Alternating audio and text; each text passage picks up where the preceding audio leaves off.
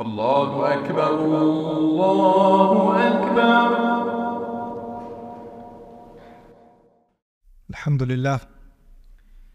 الحمد لله خالق الوجود من العدم، وجاعل النور من الظلم، ومخرج الصبر من الألم، فملقي التوبة على الندم، فنشكره على المصائب كما نشكره على النعم، ونصلي على رسوله الأكرم ذي الشرف الأشم والنور الأتم والكتاب المحكم وكمال النبيين والخاتم، سيد ولد آدم الذي بشر به عيسى بن مريم ودعا لبعثته إبراهيم عليه السلام حين كان يرفع قواعد بيت الله المحرم، فصلى الله عليه وسلم وعلى أتباعه خير الأمم الذين بارك الله بهم كافة الناس العرب منهم والعجم.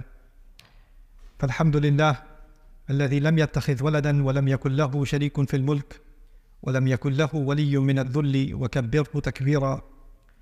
والحمد لله الذي أنزل على عبده الكتاب ولم يجعل له عوجا. والحمد لله الذي نحمده ونستعينه ونستغفره ونؤمن به ونتوكل عليه ونعوذ بالله من شرور أنفسنا ومن سيئات أعمالنا، من يهده الله فلا مضل له ومن يضلله فلا هادي له، ونشهد أن لا إله إلا الله وحده لا شريك له، ونشهد أن محمدا عبد الله ورسوله أرسله الله تعالى بالهدى ودين الحق ليظهره على الدين كله وكفى بالله شهيدا. فصلى الله عليه وسلم تسليما كثيرا كثيرا. أما بعد، فإن أصدق الحديث كتاب الله، وخير الهدي هدي محمد صلى الله عليه وسلم، وإن شر الأمور محدثاتها، وإن كل محدثة بدعة، وكل بدعة ضلالة، وكل ضلالة في النار. قال سبحانه وتعالى في كتابه الكريم بعد أن أقول أعوذ بالله من الشيطان الرجيم: يعملون له ما يشاء من محاريب وتماثيل وجفان كالجواب وقدور راسيات اعملوا آل داود شكرا وقليل من عبادي الشكور. رب اشرح لي صدري ويسر لي أمري واحلل عقدة من لساني يفقهوا قولي. اللهم ثبتنا عند الموت بلا إله إلا الله. اللهم اجعلنا من الذين آمنوا وعملوا الصالحات وتواصوا بالحق وتواصوا بالصبر. آمين يا رب العالمين. It's an honor to be here, and I pray that this khutbah is of some benefit to myself and to all of you. Today, inshallah ta'ala, I hope to share some reflections on a concept that may be very familiar to all of us, if not most of us, and that's the concept of shukr, of gratitude, that Allah mentions exhaustively in the Quran. In fact, the meanings of shukr, or gratitude, is already embedded inside the word hamd. When we recite the Fatiha, which is the most common part of the Quran that a Muslim recites, when we say Alhamdulillah, the meanings of shukr are part of the meanings of hamd. Shukr is a subset of hamd. Hamd is more than that. It includes praise also, and includes a very particular kind of gratitude, but shukr is certainly a part of that. Shukr is something that you're maybe familiar with as something we have to do to Allah, showing gratitude to Allah, being grateful for Allah. And Allah will put that next to Himself and both of our parents. Anishkur li wa li walidayk. Be grateful to me and be grateful to both of your parents.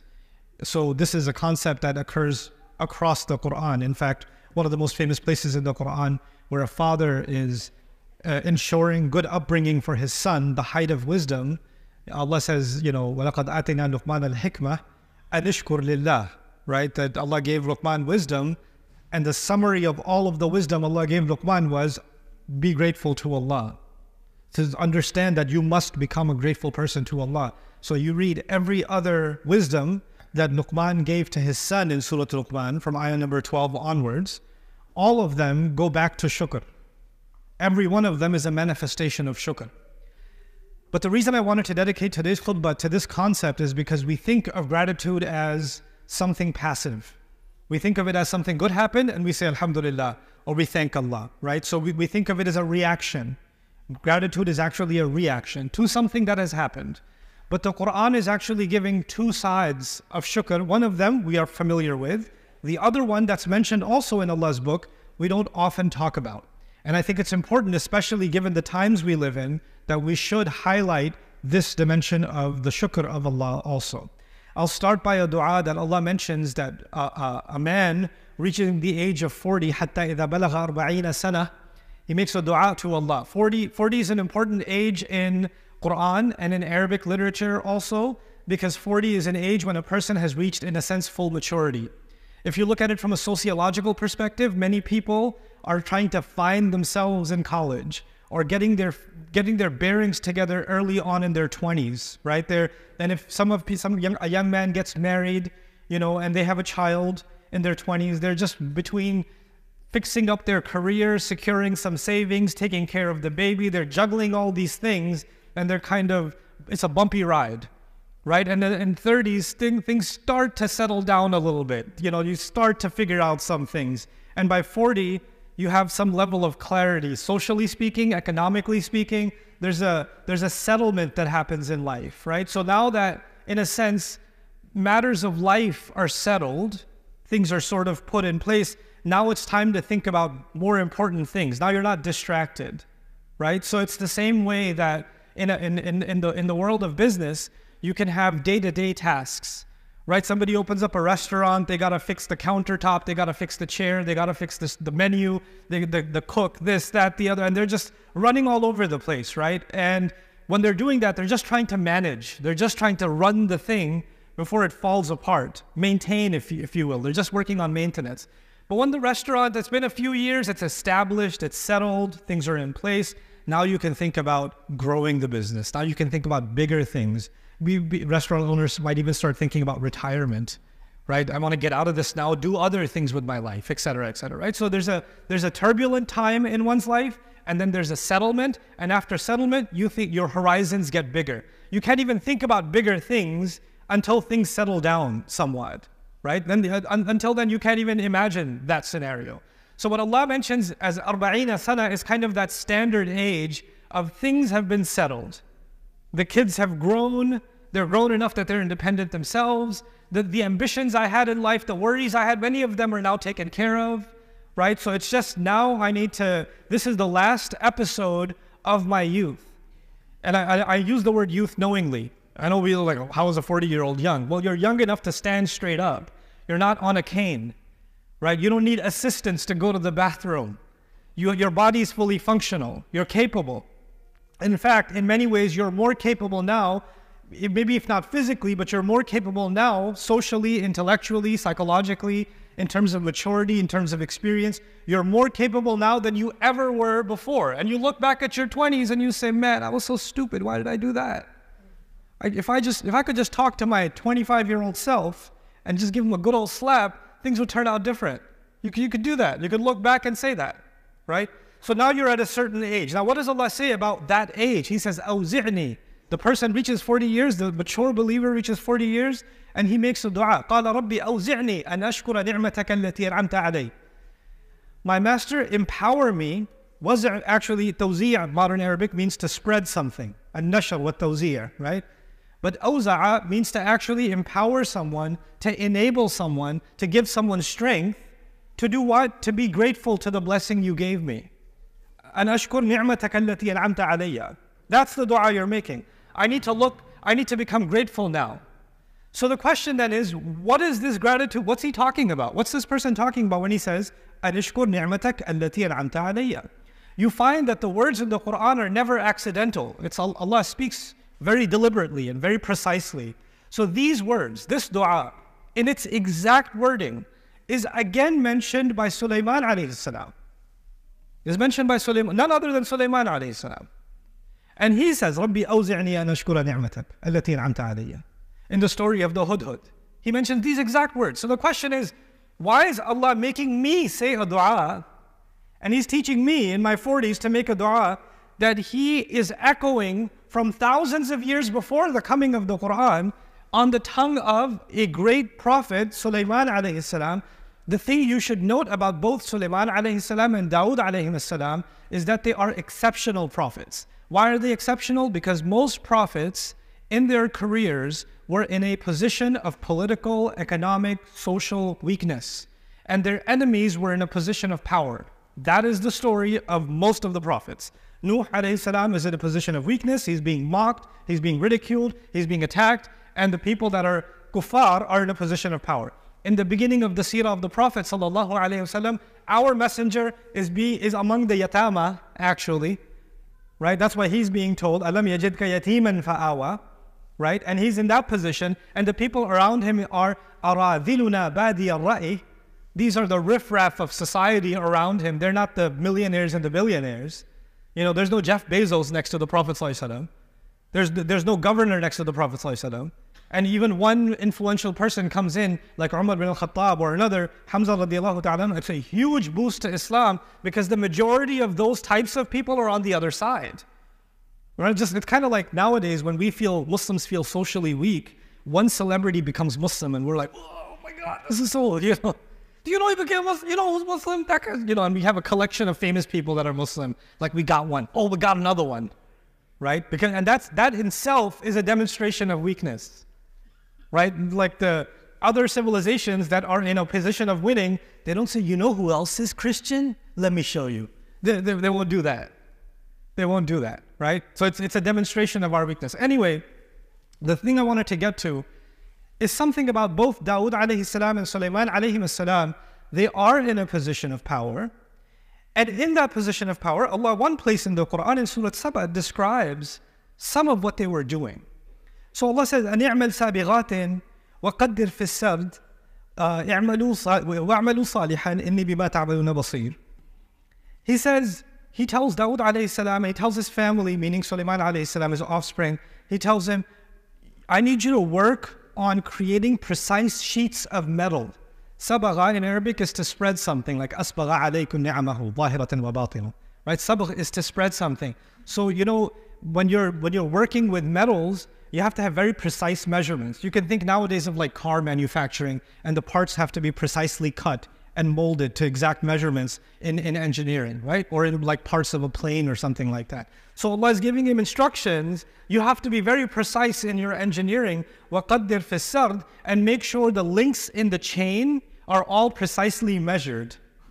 That's what Allah is telling him. He's giving him engineering precision, is what Allah is giving him. And then he says, إِنِّي بِمَا تَعْمَلُونَ بَصِيرٌ. And then Allah tells them, I am watching over what you're doing. I'm watching over what you're doing. And then after that, Allah mentions the power Allah gave to Sulaiman alayhi salam over the winds. But I'll go forward and tell you something remarkable. Allah says, yeah, the jinns were working for Sulaiman. يَعْمَلُونَ لَهُ مَا يَشَاءُ مِن مَحَارِيبٍ.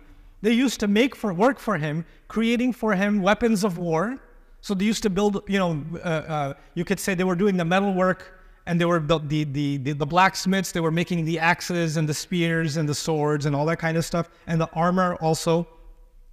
وَجِفَانْ كَالْكَوَابَ قُدُورٍ رَاسِيَاتٍ, filled large, pots, those large kettles that have molten metal inside them. Allah is describing the factory, actually, in the Quran, where all of this work is going on. But here's why I brought all that up. I started this khutbah talking about gratitude being something passive, being something that something good happens to you and you show gratefulness to Allah. In fact, we even say something bad happens to you, find the good in it and be grateful to Allah. That's what we say. Allah then says to both, to Dawood and his family now, Sulaiman, the next generation, he says to them, اِعْمَلُوا آلَ دَاوُودَ شُكْرًا. He says, family of David, family of Dawood, do shukr. It's in the same ayah where the factory was being described. Family of Dawood, do shukr. Allah is not telling them to sit there and say, Alhamdulillah. That's already understood. He's not telling them to say shukr. He's telling them to do shukr. So what in the world is doing shukr? I mean, when we think of do shukr, we say Alhamdulillah. We say something. But Allah is telling him to do something. Not say something, to do something. And then he ends by saying, وَقَلِيلٌ مِّنْ عِبَادِي الشَّكُورِ. And how few of my slaves tend to be well and grateful, like deeply grateful. Shakur is mubalagha, so extremely grateful or truly grateful. How few turn out that way. In other words, gratitude to Allah is more than lip service. Gratitude to Allah is more than a reaction. Allah is inspiring both of these prophets to produce something, to take the resources that they have, melt them, make them into precise cuts, turn them into something else, build and build and build. And that building, that act of building and developing, that act that is going to go far beyond their lifetimes, Because once a factory is built, the factory owner can die, the factory will keep going. Once the car manufacturer has designed the engine, once the engine has been designed, it will be enhancements to it, but the engine's already there, the car industry will go on. The inventor will not remain, but the invention will remain. That's the history of the world. There's a reason we have the wheel. The guy who figured it out is not here, but we're all using it. Allah is telling both of these prophets, whatever resources are at your disposal, when you make full use of them, when you make full use of them, and they know everything they're building, everything they're amassing, they're doing it for a greater service. They're not doing it for themselves. Then this is actually shukr. That's actually, you're doing shukr. So we have this passive concept of shukr, which is, hey, let's just say one of you in this community owns a small restaurant. Let's just say, I'll give you a restaurant. I'm in the restaurant mood, so I'll give you a restaurant example. This is a small restaurant you own, right? And you're like, it brings enough money, it pays the bill, Alhamdulillah. Somebody comes to you and says, hey, I think you can improve the quality of this place. I think you can expand it. I think you can brand it better. I think you can branch out. I think you can open up multiple chains. You can become a friend.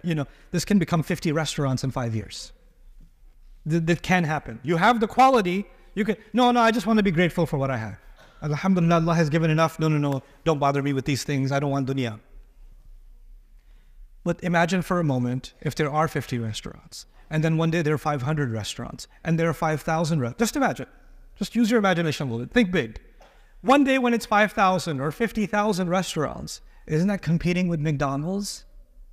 Isn't that funding going to help influence foreign policy? Isn't that going to influence how a campaign is going to run? And a political campaign is going to run? Isn't that going to replace the need for standing outside of an embassy and yelling and screaming and then laughing sitting inside? Is that not going to replace it? Is that when you're building something, if you're building it for yourself, if you want to build yourself a nicer house with a bigger restaurant, you're going to get a nicer car. It's still a car. It's still got an engine. It's still got a seat. It's still got a steering wheel. It's just a nicer steering wheel. It's just a little cushier seat, but you're still sitting on it. You can't cut it open and feel the material inside. It's still the same.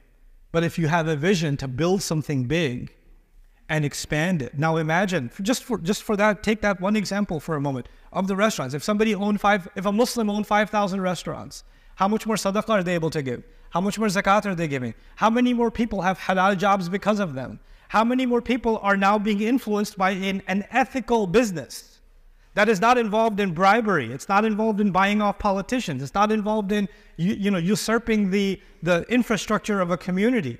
I was watching a recent exposing documentary on dollar generals in this country. Wherever they go, they destroy local businesses. There are actually food shortages in the United States where there's a Dollar General because the local mom and pop shop that's trying to sell some vegetables can't survive anymore. So now people have to drive 15, 20 miles to buy basic fruits and vegetables because a Dollar General exists. And now people are being malnourished in this country because of big business. Because of big business. Now imagine if Muslims understood that we are, just the Muslims in the United States, even for starters, we're in a country that is built on entrepreneurship. The entire thing is built on entrepreneurship. There's old money and there's new money. We all know that. And if we understood that this resource and this opportunity that Allah has given us, we have to put it to work to show shukr to Allah, we would be part of an economic engine. We would be we would be a machinery by ourselves that is difficult to mess with. It's difficult to mess with. This is something Allah taught us in the Quran. You can't just be grateful, you have to do grateful. I'malu shukran. You have to do grateful. And we have to develop that empowering mentality. If young people sitting here that are going to university, the East Coast of the United States, where you guys live, the East Coast is the hub of universities in this country. There are more universities here than probably anywhere else in the world. The concentration of education here. But most people that are trying to get an education, just trying to get a job. You're trying to make somebody else rich, which is great. Start off that way. I'm happy for you. Get a job, gain the experience, learn from people that know more than you.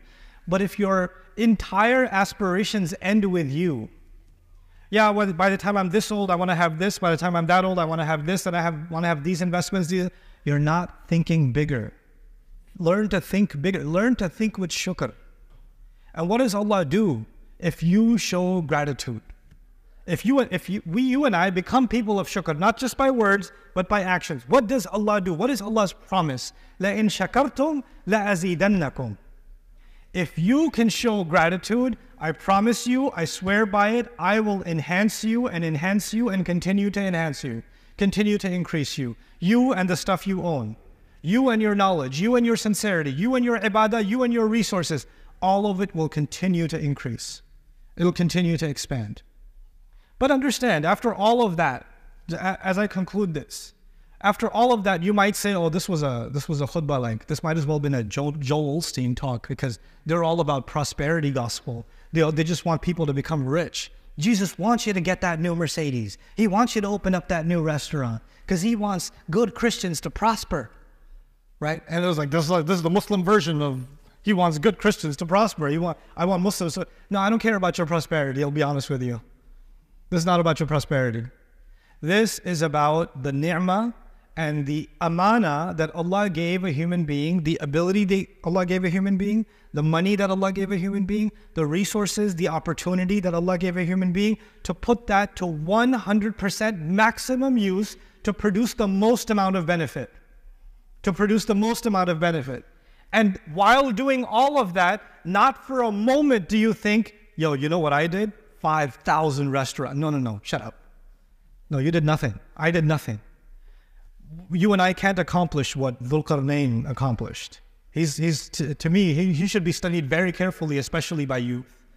When he goes and travels the world and establishes empire in different societies, at the end of it all, what's his final statement? And some people confused say, oh, he might have been Alexander the Great. Let me help you with that confusion. He was not Alexander the Great. Alexander the Great thought Alexander was great. And Dhul Qarnayn, at the end of his entire career, what does he say? هَذَا رَحْمَةٌ مِّن رَبِّي. This, everything I've been able to accomplish is a rahmah from my Rabb. Study Alexander, you'll find he's really obsessed, not with God, but with himself. That's not Alexander. But whoever he is, one thing we know, he accomplishes the most amazing things, and at the end of all of that, what does he say? This is a rahmah from my Rabb. This is an act of loving mercy. After he engineers the wall that prevents Ya'juj and Ma'juj from coming, he said, هَذَا رَحْمَةٌ مِّن رَبِّي. And as amazing as that accomplishment is, to build such a dam with literally no time, because the raiding army is coming, literally with people that have no background in construction, and he's getting them to teaching them and building at the same time. So imagine the laboratory project is the final product. That's what he's doing. And after that incredible accomplishment, he says, فَإِذَا جَاءَ وَعْدُ رَبِّي جَعَلَهُ دَكَّاء وَكَانَ وَعْدُ رَبِّي حَقًّا. And I know, as much as this is impressive, and this is a rahmah from Allah, when its time comes, Allah will crush this to nothing also. So some of you might be nihilistic, and you might have this, fatalistic view of life. Like, why do you want me to build 5,000 restaurants and expand and own a university and start hospitals? Why do you want me to do that? It's all going to become nothing in the end. Allah will destroy everything. إِنَّا لَجَاعِلُونَ مَا عَلَيْهَا صَعِيدًا جُرُزًا. All the buildings will be crushed. Everything will be mud on Judgment Day. Yeah, that's Judgment Day. That's not now. Now Allah said, do this. Why is Allah making Dawud alayhi salam build a factory and putting the jinns to work? Why isn't he telling him, why are you even bothering? Judgment Day is coming. Just sit down and just do shukr in a corner. Why is he telling him to do it? Why is Dhul Qarnayn building a wall? He could just say, let him come. Judgment Day is coming anyway. You'll be shaheed. It's okay. Why? Our mentality, sometimes our passive mentality, don't do, don't build, don't expand khair, and because it's the more spiritual thing to do, our spirituality goes against the spirituality of the Quran itself. We need a cleanse from our corrupted thinking, which we think is spiritual in nature. It's not. It's not. These are influences that are not from the book of Allah. These are other influences. Our book, everything is in balance. Work really hard to build, knowing it's temporary, and when it comes and when it goes, that's in the hands of Allah, like my own life. Just because I'm planning for the next 50 years doesn't mean I know I will live the next 50 years. I can plan for the next 50 years and be aware I could be dead in an hour or less. I could do both at the same time. That's what Allah expects. This is the mentality that Allah expects. And this is a mindset that can take any nation, any people from a position of weakness to a position of great strength. From a position of great strength. The last thing I'll share with you today, because this is about, really it is about empowerment through gratitude. That's what the message of this khutbah is. I want to share one thing with you. Rasulullah sallallahu alayhi wasallam compared the ummah kajasad. The entire ummah was compared to one body. Now tell me, if a person is sick, one body is sick, right?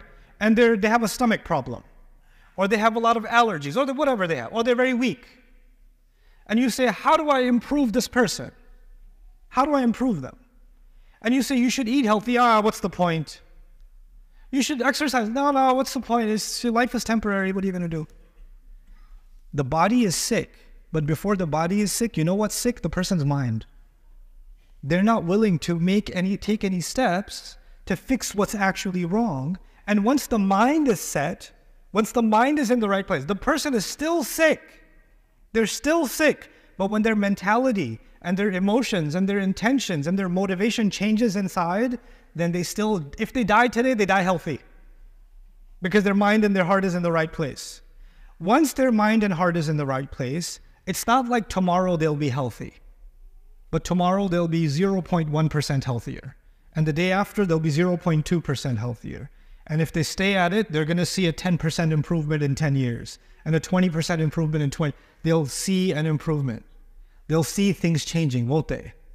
Now think about the fact that the Prophet ﷺ compared the entire ummah to a single body. We want change now. And anything you change in the body immediately, the body reacts to it. But any change you bring into your body, physically, emotionally, psychologically, socially, any change you bring that was planned and built and developed stays. It stays. And any change you try to bring simultaneously collapses.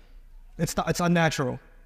With that mentality, when the ummah, especially the youth are frustrated, why are Muslims in a position of weakness? We are 20% or more of the population of the world. Why are we so silent? Why are we not heard? Why is it that we cried about Palestine for 70 years, nobody was listening, and one girl on TikTok from Wyoming, because she happens to be an American and she happens to be white, is crying about the atrocity, and all of a sudden it's a world issue. They're talking about it. Now it matters. We were talking about it for a long time. Who was listening?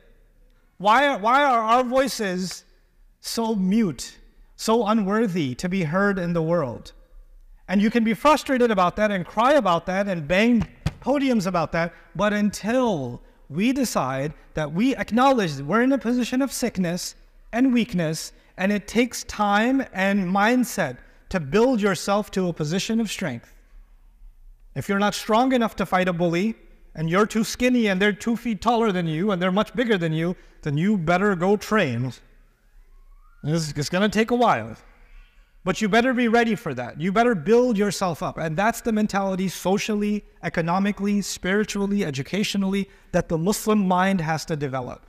That you are the seeds of, especially the young people sitting here.